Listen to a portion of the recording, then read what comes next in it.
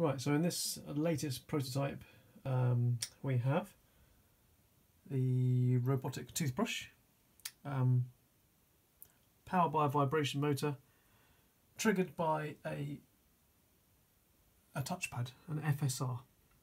So the harder you press, the faster it will move. We have our spinning monster who is sensitive to light, the LDR there.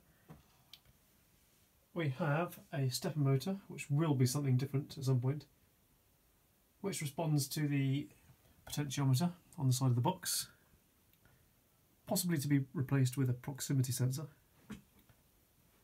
And we have, we're going to have a monster that's sensitive to the wind, or if you blow in its ear, something's going to happen on the screen. So I'm going to be interfacing Arduino with processing to control a monster moving along the screen when you blow it on the disc. That's all been tested but not been wired up for this demonstration. Okay, so let's just go for the FSR. I'm going to put my finger on there, see what happens to the toothbrush robot. There it goes. A bit of a mind of its own, it's going to ease off on the FSR. Slower, lighter touch. I'm going to press it right down. Off it goes.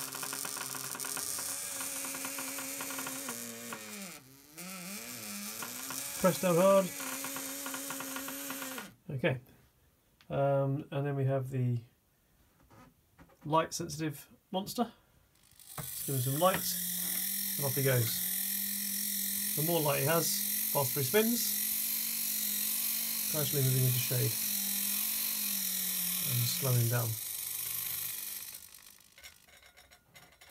And then we have the hopping stepper motor, which will be improved.